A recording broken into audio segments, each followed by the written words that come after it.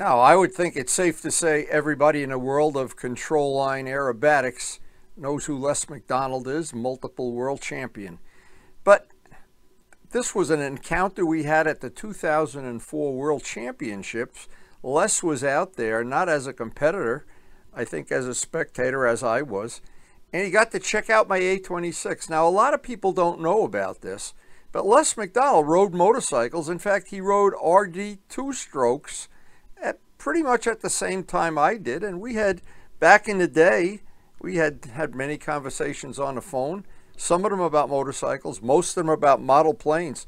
But it's funny how years later, you look back at this, and this is quite a long time ago, and I remember Les showing up, and I had the A26. It had not been flown at the field because they were conducting the World Championships, but when he saw the model for the first time, somebody grabbed the camera. I think Ken Tyser took this footage. I'm not sure.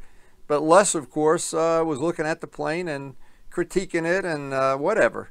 And, of course, he's one of the top builder, finishers, flyers of all time. There's no doubt about that in my mind.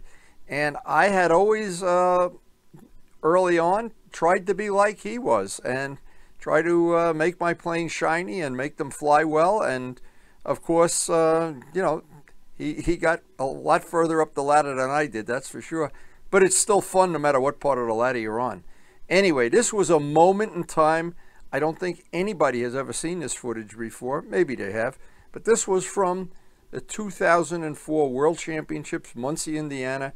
It is a priceless moment for Les and I, frozen in time. I get to pick it up, right?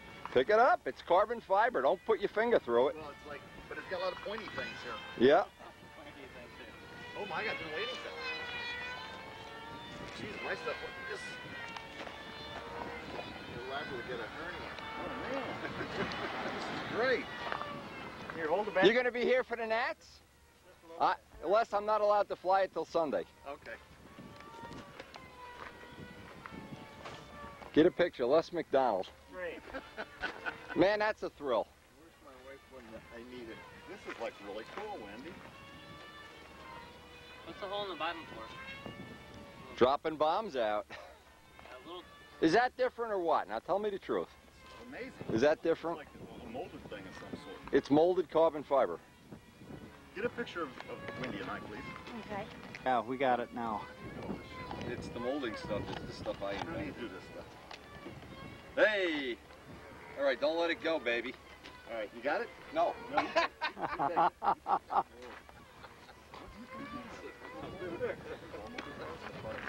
Look inside. Good. Look inside. Feel it. That's how thick it is. Holy shit. All comes apart into all these hatches come over the everything.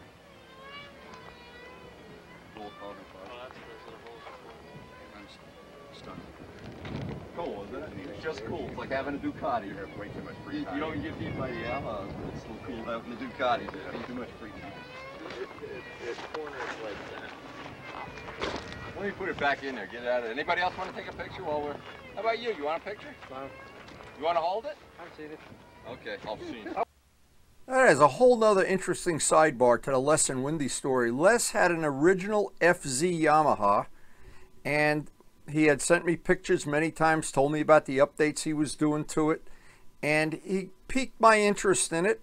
And when I got a new bike in 2020, I remember him ranting and raving about how he liked his FZ. He called it fuzzy.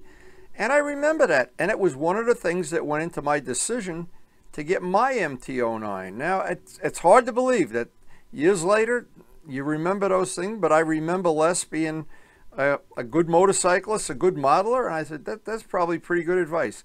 Well, it turned out years later, I did a lot of custom work on mine, made a lot of carbon fiber parts, and it is one of the favorite bikes in my collection. It's on the channel for anybody that's interested in motorcycles as such. But Les is just one of the people among our circle of friends that loves motorcycles, loves models. I'm not sure what else we share in common, but 2 out of 3 ain't bad. That's pretty good. And I know that day he probably remembers it the same way. We had a few laughs, a lot of good time. We enjoyed watching the World Championships. It was a lot of fun. And I hope you did enjoy the video and these little stories that you may not have heard before? If you did, hit the like button. And thanks so much for supporting the channel and watching our videos.